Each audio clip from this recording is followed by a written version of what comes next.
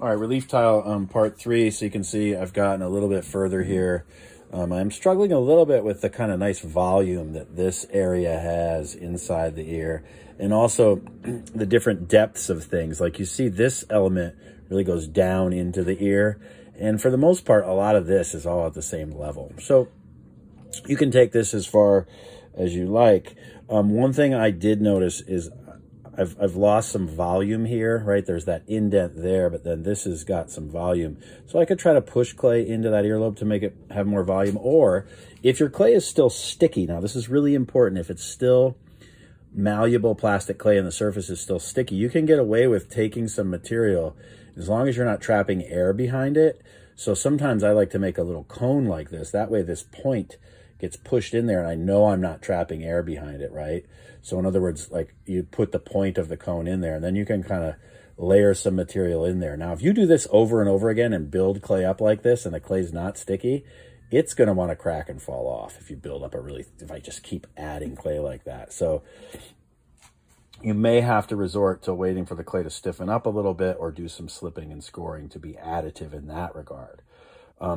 For the most part, I try to stay generally working in more of a realm of subtractive and pushing clay around. I try to stay away from adding clay if I'm doing a relief, just because it's way quicker this way and it's all kind of one piece. Now, having said that, if you go too far, then you've got to come in and add. So, one of the things I was talking about is how this goes down, right? So that element goes down, right? And this is one of the deeper spaces.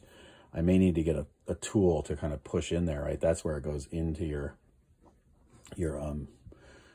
ear canal, right? So getting the character of that going back and then kind of opening into a wider kind of form as it comes down into this space will be challenging, but I think I can do it.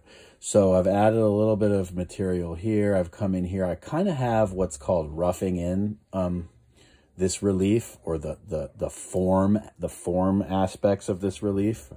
I've kind of got it roughed in, so I'm starting to probably get into some more detail-oriented work. So I almost there where I could kind of walk away and let it kind of stiffen up a bit.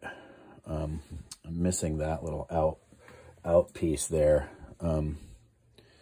See, there's like that action comes around, and there's this spot that also goes back, and a little thing that sticks out in the middle there. So again, I'm just doing a lot of looking, trying to rough this form in further, and then there will be a point where I will let it dry a little bit and work at it over the next clay stage when it's kind of more leather hard. Now, at this point, you can kind of smooth some of this area off if you want it smooth, or maybe the background you can contemplate a texture later. So maybe you don't take too much of this clay away. Maybe you're going to think about how it's going to transition over here. But again, so this is roughed in. I'll probably let this sit. I can probably cut off some clay if I wanted to not let it dry out too much, just so that it doesn't dry out and I don't necessarily waste it. But I may just wait.